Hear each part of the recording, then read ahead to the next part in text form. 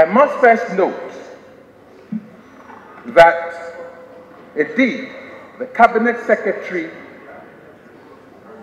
did forward an accompanying letter to cover the memorandum so that the omission that the Honorable Minority Leader speaks of would not have occurred. If it was not circulated, then pardon the oversight. Mr. Speaker, I take note of the concerns and comments that have been shared and wish to state the following: that indeed the Renewable Energy Act is due for a major review, so that the developments that have overtaken the Act, and in particular the availability of renewable energy on the national grid through a reverse metering, can be included in the Act. Mr. Speaker, we live in a region of comparative resource advantage, and therefore we have to take full due of what the good Lord has given us. And in so doing and in so saying, I wish to inform the House of where we are and where we intend to go with respect to our renewable energy goals and policy. It is the policy of the NPP government that all our hydro resources will now be turned to hybrid facilities.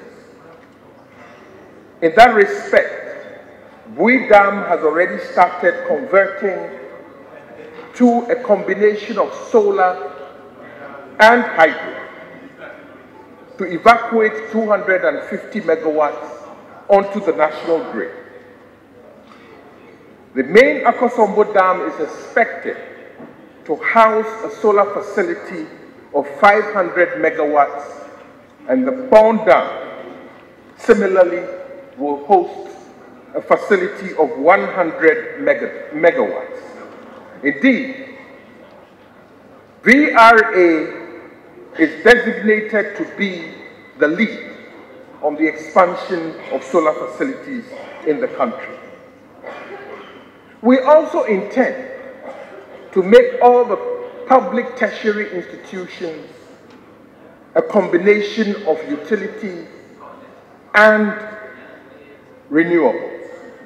And in that wise, a pilot program has already started in the University of Ghana, Legon, to combine solar, waste, biomass with the utility.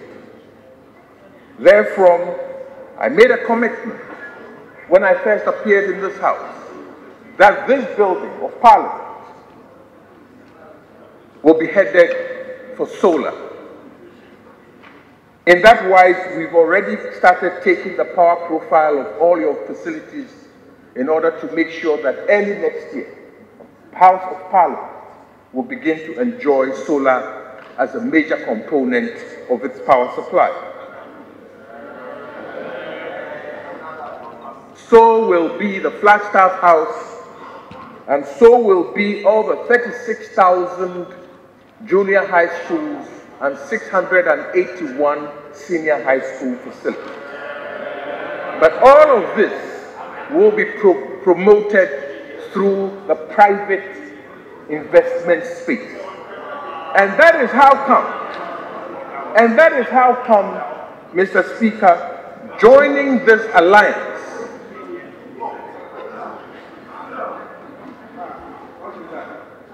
and that is how come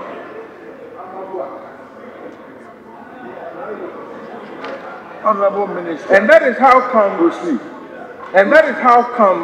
joining this alliance becomes very important. I also wish to assure the House that as soon as this is ratified,